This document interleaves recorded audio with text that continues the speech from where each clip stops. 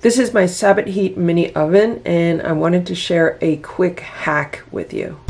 Counter cooking. No kitchen, no problem.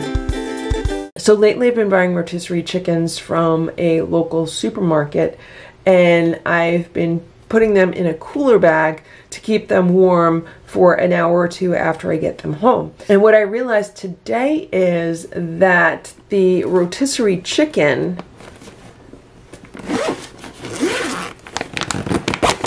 will fit perfectly in the Sabotheat. But of course, the issue with the Sabotheat is that it will heat up too high because this is in a plastic container. So they sell the rotisserie chickens in like a plastic container. But with the Sabotheat, they say don't use plastic because even on a low setting, the heat will eventually get up to 130 degrees Celsius, which is 266 Fahrenheit, which is too hot for this. However, what I realized was that my Hot Logic would be perfect for this because it would keep it warm, it wouldn't melt the plastic, there would be no issues of it being too hot. The only issue is that the Hot Logic, like the cooler bag, is not deep enough for the chicken.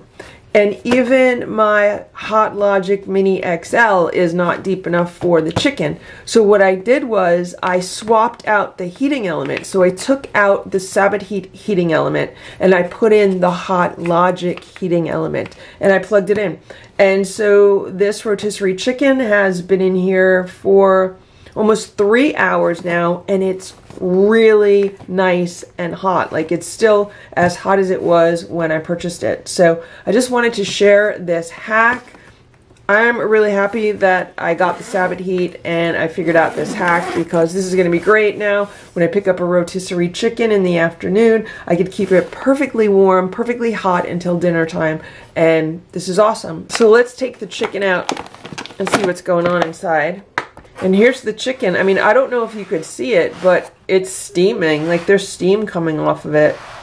Can you see the steam coming off of it? And it's still very moist. It does not dry out in a Hot Logic. So that's like perfect for rotisserie chicken. And once again, I was able to do this because I swapped out the heating element from the Sabotheat with the heating element for the Hot Logic. You can't do this with the heating element from the Sabotheat because the manual says that over time it will get up to 266 degrees, and that's too hot even on the lowest settings. So in order to do this, you have to have the heating element from a Hot Logic. So I hope this video was helpful for you. If it was, please give it a thumbs up. Please subscribe to this channel if you'd like to see more videos like this one. Thanks so much for watching. Have a great day. Bye.